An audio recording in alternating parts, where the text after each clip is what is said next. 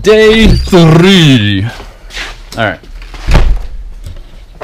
So I have trimmed off the mount for the inner edge of the front fender. And now I just need to cut a strip of metal like that to go between here and here. There he is. Hey. And then I flat blacked the inside fender so it doesn't rust. I've trimmed all of this and rounded all the edges so that it's just a skin basically. Now I'm ready to tack it on and then massage it and bend it and angle it to where I want it so the tires don't hit. So time. I feel kind of like, ugh, I should have ate some fucking lunch today.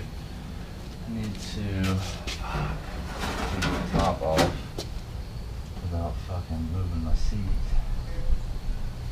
Whatever. Alright, I need to seal this up. Fucking straight.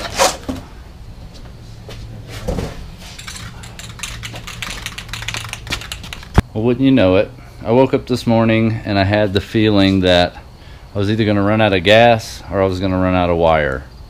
And no fucking lie, I just ran out of gas. So here's where I'm at. I got this outer side done. Still need to make a little triangle filler for here and make my filler plate for here. I got the lower filler done. And that's how wide it's going to be. Then I got the front ready to go. I just got to cut the strip to put in between it.